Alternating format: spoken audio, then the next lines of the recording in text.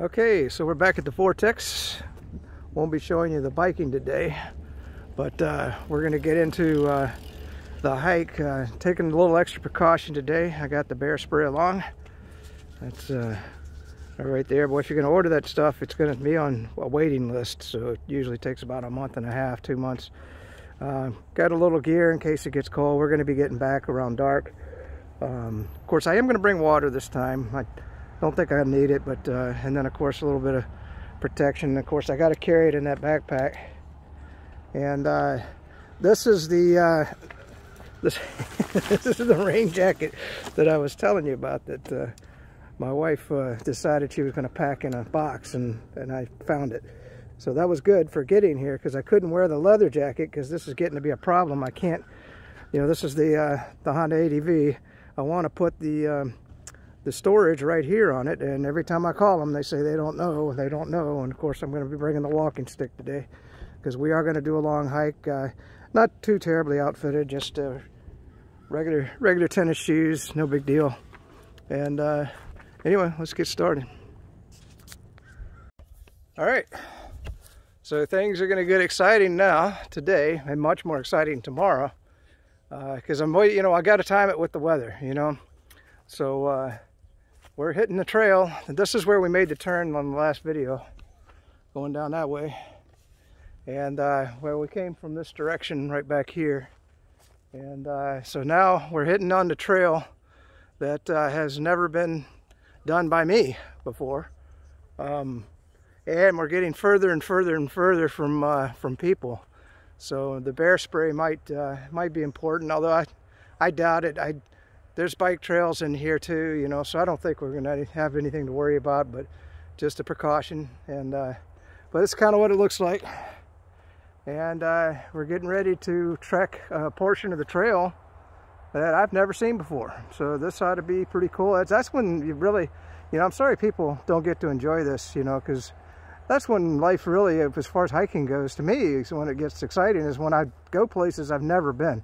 And I just look forward to it. But a perfect day. Got to strip out of all the cold weather gear. I'm sure I'll be putting it back on here in a couple hours, and we'll just if I see anything out of the ordinary, we'll get some more video. You know, if I do go through another pine section, they're really pretty when all the pine needles are on the ground. Of course, this doesn't have that. And I also, well, I'll talk about it later. I've got some plans for the future for the Florida Trail that I think is going to make it a lot easier for people to get a feel for the trail, and don't have to watch, you know, gazillion hours of me hiking here. See, this is pretty cool looking. I wanted to talk about tomorrow just a little bit, and that is that, well, we're coming up on the road, so let's, oh, here's something that you got to see. If you look over there, well, I don't know if you can see it, but anyway, they had all these little 3-step things everywhere, and I didn't know what the heck they were for, but they're for people to actually get up on their horses. So that makes sense, because I'm going to tell you what, I haven't ridden in a long time, but it's tough getting up on that horse. So let's go over here and get a picture of that map. Okay, so we can kind of show you a little bit, and this is what I'm going to do for that summarized video. Was okay, so we started here the other day. That's the Santos trailhead, and then that's that ball field that you hike by, and there's the trail going this way. That goes all the way down to Baseline Park. And so this is actually where we're parked today, at the 25th Avenue. And it says that I am here, so you can kind of see that. Now we're going to be coming down, well, you can see the bike trails and everything. It's really cool. Well, here's it looks like an offshoot. It says the John Franks trailhead. I don't think we're not going to get that today, but someday I'd like to hike that just to see. It says it's under construction, so maybe we're getting some more trails in here. So it comes on down, and this is where I'm hoping that we're going to get to today, and that's the land bridge. We have a land bridge that goes over top of 75. It's really cool. I don't know if I can get that far or not, but it doesn't look that far. And then we're really going to get way, see, as I get further and further out, you know, it's going to get more and more crazy. And so, but I just kind of wanted to show you what we're doing here. And this is that little step up right here that I was talking about. Isn't that cool? A lot of them are concrete. That one's made out of wood. That's for the horses. And then this is a bike trail. Now you can see, you know, even as an old fart like me, I'm pretty sure I could bike that trail. And sometime I am going to come back in here and just do the easy bike trails. You know, no more of the red and the massive difficult trails, and most of them are labeled red. This one probably a green trail would be my guess. So anyway, let's continue on. I just wanted to show you the map and where we're going. And should be a good day, getting ready to cross another road and hit portions of the trail I've never seen before. Cool. See, this is a very nice touch, you know. I love it when they have little places that you can come in and sit in a chair, and here's more of that green bike path. That doesn't look too hard for mountain biking. I really, man, now I'm getting the urge big time to pull out the mountain bike and give this a try. I'll probably eat dirt, but or sand, I guess, here in Florida. And but anyway, you know, this is the horse trail here going on, and just all through here. I mean, what a safe hike. I mean, no reason for the bear spray. I mean, you're not going to see anything. In fact, I've crossed over the paved bike path back and forth, so all the paths are kind of wandering together here. You're not going to see anything. And what a beautiful hike. Oh my gosh, I'm telling you that this is what a treasure we have right here on this Florida trail, on this section. Very well maintained, very easy hike. I just wanted to kind of come up here to this road and just show you this, so that got to figure out where the trail's going. It looks like there it is, it's going over there. Now I would like to find out what road this is, because see what I'm going to do, maybe not at this point. I think I'm going to make it to Cactus Jack, and that'll be my next parking area to do the next section of the trail. But what I could do, see, with that motorcycle, because I can go off-road, is I could just bring it right up in here and just ride it down that path and just park it off in the woods back here, you know. So, and that's what I'm probably going to have to do once I get to more remote sections of the Florida trail, because, you know, you see, that's you know, that's why you can't bring a car. So you'd have to park a car right here, and that's why I really needed that off-road capability with the motorcycle, because they're not going to bother me. If I come up this trail a ways and then just kind of take it over into the woods and park it and then do another 5-10 miles of the trail, you know, unfortunately that's all I can get is about 5 miles, because then you got to turn around and go back. So it'd be nice if I could put a vehicle on each side. All right, let's keep going. Note to self, this is junction 475B, Marion 475B. There you go. So just wanted to get a little selfie quick. And look at that, isn't that beautiful? This is just right off the road, man, and this is what we see here in Florida. And we're heading back up to the trail. I just made a note of what this road was. I don't think I'd ever come here and park. I don't think it's necessary. But, you know, somebody else might, and I'll put it in the video. All right, let's check that out. Isn't that cool? I like it, especially that sun reflecting off of those leaves. All right, let's get back on the Florida trail. And I didn't get far. Look at that tree. Isn't that cool? It looks like something out of a horror movie, man. You know, the headless horseman's going to come right out of that thing and attack me. And as you continue on here, you know, boy, I tell you, some of these trees are just magnificent here in Florida. You know, but look at that thing with the tentacles coming up. And it just continues on back this way. Very unique portion of the trail here. I'm really enjoying this. I hope that you're seeing it on the video, that you're getting to enjoy it too, and maybe someday you can come down here and, hell, hike it with me, man. We'll do it together. All right, that's enough of that. All right, so there's more of the green trail, and here's someone doing exactly what I was talking about. He pulled up here, and he's biking this portion of the trail, because I bet he doesn't come across too many people. Now, once again, I haven't seen a single person on the trail, and I would like to know what this road is. I don't see a sign within walking distance to get it.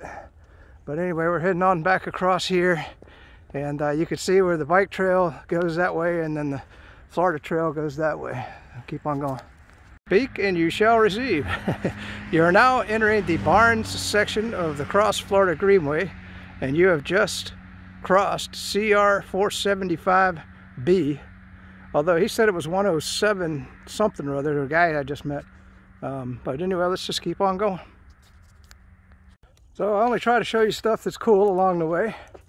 Man, I tell you, as a young man or a woman or a young person, just say, boy, you could really have some fun. Look at this. I mean, so that's a blue trail, obviously, so it's a little bit more difficult than that green one. But look at this, man. Wouldn't this be cool? You could come down here. They built this all in and ride it. Oh my gosh, that would be insane. Now I'm sliding on it right here, so it's kind of slick. You wouldn't want to ride it when it's wet, like that sign said. I'm glad they put the sign up. You know those stupid signs they put in front of bathrooms? Oh, the floor may be wet. You know, oh geez. You know what? I mean, I know they got to do that for legal reasons, but it's just so stupid. It tells you what our legal system has become. You know, if you're too stupid to walk gingerly into a bathroom, then you know. For me, if you slip and fall, you know, or so supposedly the sign protects them. Now here's the green trail. Now you can see the green kind of gets a little hair raising. I mean, you could hit that and go over, and just coming right up here, you know, because I'm looking at it for myself. Because like I told you, I do want to try to mountain bike this, but you know, as long as you take it slow, you'd probably be all right through here. And anyway, let's get back to hiking. Now I did take precautions, and I think it was completely unnecessary. These trails are extremely well maintained, as I told you, you know. So tomorrow, I did want to talk about tomorrow. I got on it just a little bit, but we're going to be going back, and that is going to be a dangerous area. I'm trying to find, there's the orange marker. So, you know, because there's wild pigs and everything else back there, and I'm going to be cutting that trail going north on the Florida Trail so that I can hike it. And everybody else, you know, if anybody else ever watches these videos, they could hike it too once I'm done. So we got a big day going tomorrow. I just wanted to, you know, sometimes you got to vary it up, right? You know, come out here one day and just enjoy a nice leisurely hike, and you know, take the walking stick and enjoy that, and just hike along the trail. And you know, I mean, it's good exercise. That's why I do it. But tomorrow, now that's gonna be wicked. You know, not only are there bears and boars and everything else, and you see as I get further and further out, you know, we're going west, you know, obviously at this point on the trail, and that portion of the trail is going north, and that's going to hit up into the national forest. And I've kind of hiked a few trails back in there, and that gets pretty daggone scary, especially if you're by yourself like I always am. You know, hell, I'd love to hike with somebody, but I don't know anybody who hikes. So, you know, they all think I'm crazy for hiking the Florida Trail in the first place, although I would tell them that this portion of the trail they could hike and feel perfectly safe. I mean, I know that, yes, there's bears back here, but they're not going to bother you, and there's so many people on those bike trails. I saw two just a little while ago. Now, as far as hiking goes, not a single person. Not a single person on this Florida Trail, you know, which is typical. I rarely see anybody on this trail, and I bet we'll go the whole day. And it's going to be the whole day. I mean, we got here about 12:30, and I'm going to turn around maybe 3 or 3:30 and just get back in the dark, you know. That's just because I want to do the full day. We're not going to get many days like this with weather, and it dried out for a couple of days. So, you know, I'm timing it just perfect, and that motorcycle, or the auto motorcycle that I bought, is working out perfectly. That's exactly what I wanted. I mean, you know, 104 miles to the gallon. I can keep striking out further and further and further on these trails. Now the days are going to get longer and longer and longer because I've got to leave earlier and earlier. And you might say, well, Kirk, why don't you get there at 9 o'clock in the morning? Man, you don't want to be on, at least I don't want to be on these trails at 9 o'clock in the morning. It's all wet and dewy, and all the spider webs are up, and you can't really see them unless, you know, well, you know, you could because the sun's coming from the east, but hiking west, see, I can see right up in here because that sunlight hits those webs, and I can just, that's why I brought the walking stick, because then I can just knock them down, you know. And, you know, me and spiders, that's... Somebody who hikes, I talk about them all the time. I know. All right, so that's enough for now. We'll get some video when I see something unique again. Probably taking too much video, but I thought this looked cool. Look at that. Kind of with all the vines and everything on the ground. You know, and I did want to talk about, you know, kind of a dilemma that I'm having right now. You know, our cars are getting old, and spending money, you know, trying to keep them working is, well, this last year, good Lord, I think we spent $5,000. So, you know, I go out and I price out a Subaru Forester, and boy, I tell you, when I trade in, which I hear, you know, I didn't realize that you don't get taxed for that trade-in, so it does make that trade-in worth a lot more than trying to sell it yourself. So in my mind, it's worth it. And so I could pick up that Forester for 26 and go in debt, you know. Now, when I say debt, I can definitely cover that at any time with our investments. You know, I'm kind of waiting for a stock market crash so that I can pounce on a lot of what I think are going to be a lot of good deals, because I got a whole crap load of companies that I want to invest in once they've been cut in half, you know, in price. And so, you know, what's the most effective use of that money? And you know, if we do have inflation, which, you know, another $1 trillion in debt, it just you just can't keep printing money. It's, you know, it's just stupid, and I can't believe that people in Congress are that dumb. But anyway, so you know, you're gonna have inflation, so then, you know, you got to have assets. Well, is that Subaru an asset? Because, you know, when you turn around to sell it, you're gonna lose money. But if the money's being inflated, you know, so it's kind of a dilemma for me. I mean, assets, of course, I've always been considered real estate, you know, gold, silver, well, these days, Bitcoin to a certain degree. I don't own any. I just, you know, I just don't believe in it, but that's okay. A lot of people do, and they've made a lot of money on Bitcoin. I just think that the powers that be are too powerful, and they're going to shut that network down. I know that it's decentralized, and they're going to operate out of, you know, maybe Timbuktu, but what good does it do if you can't get to your Bitcoin? Because, you know, if they've shut down the internet, they're already censoring it, then, you know, how are you going to be able to conduct those digital transactions? So that's kind of my argument against Bitcoin. And of course, their argument against precious metals is, okay, suppose they do what they did in the 30s and they confiscate all the gold, you know, and that's another thing. And of course, mine's in ETFs, so I'm not really worried about that. I don't think they're going to go to Canada and steal all the gold out of the, well, they might, you know. Canada's part of the whole globalization. But anyway, enough on that for now. If you have any ideas and you watch this video of what I should be doing with the cash while I got it just sitting on the side, you know, maybe that Subaru would be a good thing, because then I won't have any repairs, and then you get all of the benefits of that 3-year warranty. And well, actually there's 3, 4, 5, 6-year warranties on some stuff, you know, and of course you get the roadside assistance, so I wouldn't have to pay Allstate $99 for the year. And so there's all kinds of benefits to getting a new vehicle. Anyway, just thinking about things. That's it for now. All right, so this is getting kind of cool. I like it. Trying to go nice and slow. So just coming up to, you know, I love these big oak trees, kind of with its tentacles going way up. And I like how the path's getting, you know, dark because of the canopy. And I mean, this is wintertime when the leaves are down, but it kind of gives you that, you know, might be a bear around the corner. Oh no, no, you know, so you just kind of work your way right on in here. Isn't that cool? I don't know. I just get a thrill out of it. Of course, that's why I do it, obviously. And we'll just kind of, let's get around this turn and then I'll cut it off. And yeah, I'm kind of breaking back out into the sunlight.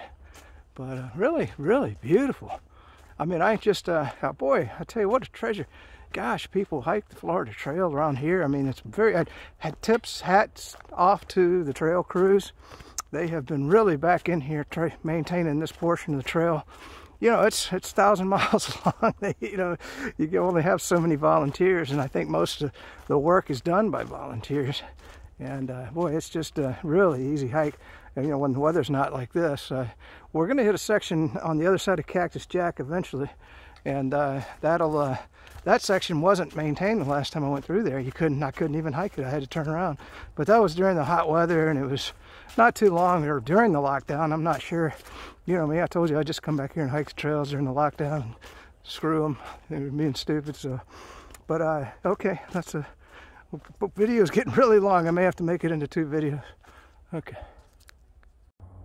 Sometimes I do take the headphones off, and I just had to pause here because we are deep in the woods at this point. So we kind of in between, you know, obviously roads, and I just gotta do a 360 here, just give you the feel of it, you know, being back in here. You can hear the acorns falling off the trees. Of course, got a plane flying overhead. We don't have jets here, we just have a lot of biplanes, and just kind of getting the feel of being back in the woods. Let's just hike for a bit in silence, just enjoy it.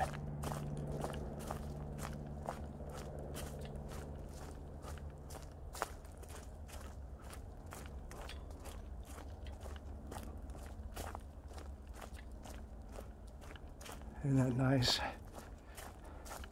You know, maybe I'll make one of those dog videos, you know, where I just talk quietly. And, you know, because my wife, I don't know if it's true that she cuts the TV on for the dog whenever we're not home so that he can listen to soothing music. To me, it's a waste of electricity, but who knows? I mean, I guess if I was there by myself, I would want to be watching.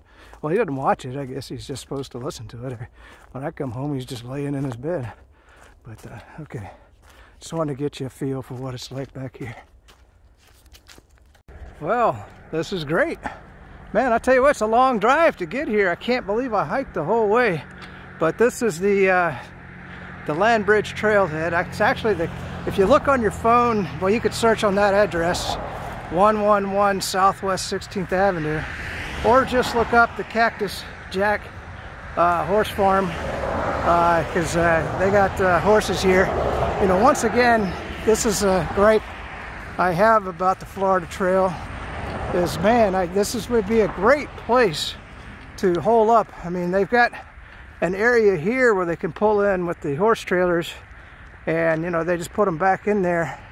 But how difficult would it be to just cut in some of this and put in a couple of little primitive camping areas? You know, I'm just trying to get over here. Now, the way I'm gonna go back, I might not get any, well, actually I will get a couple more videos. I'm gonna just take the bike trail. That's why I wore my tennis shoes today. I didn't think I'd make it this far. That's great. I would love to take you out to the Land Bridge, but we'll do that on our next hike, because that'll take us all the way down to the 49th Street area, you know. Once again, I haven't hiked that portion of the Florida Trail, but I did kind of want to get you in here and just show you how easy this could be turned in to, you know, camping area. I mean, of course, you got your horse parking here, and then the cars park right over here. I'm going to show you the bathrooms, and then I'm just going to head on back. I'm hoping, man, if I get some daylight, I'd like to ride that auto motorcycle on some of these back roads and just enjoy, you know, the wind in my face. And I tell you what a pleasure. What a pleasure it is riding that thing. Really enjoying it here in Florida. All right. So this is it. And so here's Florida Trail just coming out, and you just hike down by that little horse parking area, and this guy just came out. So here's the bathrooms. Isn't that nice? And you got a little picnic area here where you can hole up and have a nice little picnic.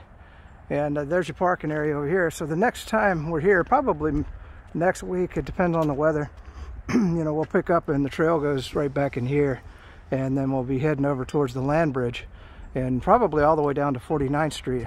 So we're kind of knocking out all the easy sections now. Now tomorrow, back onto the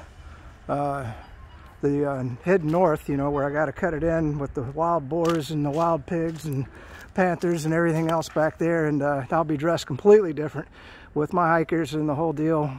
Be packing, of course, some bear spray definitely, and so that'll be it. But you might ask, well, Kirk, why are you know, so intent on getting that northern portion of the trail? Because it tasks me, just like Ricardo Montalban in Wrath of Khan. It tasks me. All right, it's break time. Now, what I did, oh, I don't know, 6 months ago or so, I like this little area right here, but it was grown up. You see all these briars? I'll probably have to come back here and trim it again. And this was all great. So you couldn't even use it. And here's the tunnel. This is right down from Cactus Jack. And this is the nice thing about the bike path, is it goes under these main roads. There's another tunnel on another road further down. By the way, it's 6.5 miles to get to the Santos trailhead. Now, I don't know how far the Vortex is from the Santos, so I got about probably 4 miles to get back. So that's why I'm going to rest up. Now what I did was I came out here, and what I was going to do was cut this lock off, you know, because it's ridiculous. It's all rusted out. But then I looked, and you know, I just unscrewed those 3 screws. and so I laminated these pictures of the trail right here, so that you got, you know, this actually serves some use, because what they had in there was a bunch of stupid boards, of course, and bees nests and spiders and stuff. And I'm glad to see the laminate still holding up. But here's one place we're going to get to eventually. Here's the Shangri-La trailhead here, okay, and then Ross Prairie trailhead. And now there's a nice, you know, it's not all going to be the Florida Trail. There's a Pruitt trailhead here, and boy, that is one beautiful trail. And I'll get some video of that. That'll be when we've gotten all the way out that far on the Florida Trail. But look at this, man! I got all the way to Cactus Jack today. So we'll go past 49th Street, and then, you know, and then we go all the way down to the end of the bike path, and then we'll be coming across and basically get into this area. So, you know, here's where it all starts. You know, back at there's the Santos trailhead. And all right, well, that's enough of that. And here's where we're talking about with the 49th Street trailhead right here. So the next hike will take us to there. Another nice place to park your car. Hard to find though. Enough of that. So I'm going to sit and rest on the bench that I cut out. Thank you very much, Kirk. So I thought I'd get this on the way back. I don't think I got this kind of a green section, you know, for winter here in Florida. And remember all those pine needles and everything, and so it's and it looks kind of like it's, you know, overgrown. Well, it is to a certain extent, but I just thought this was kind of cool to get this on the way. And you could see with that evening sun coming in behind me, you know, luckily, you know, the sun sets in the west, so I know that I'm heading east. So, because I was questioning whether I should go right or left back there, but obviously left was the right decision. How do you like that? All right. Ooh. Well, let's get underneath here and check out that last tree. Oh yeah, coming up on it. Oh, good thing I'm short. Cool.